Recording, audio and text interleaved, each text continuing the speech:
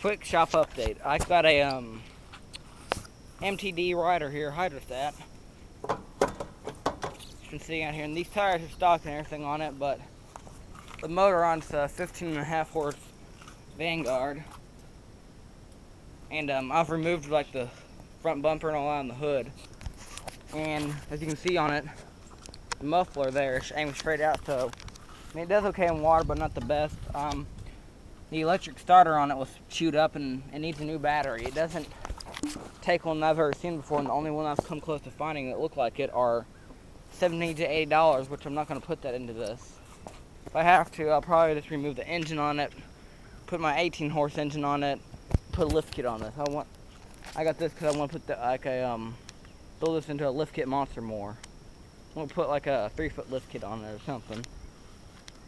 Still haven't come up with it yet. This right here is good for wrapping a chain around because you got your 2 bars there. Nothing updated on this yet. I'm heading up to the house right now to put new steering wheel on it. As you can see, it's kind of been flipped and bent, so that's it.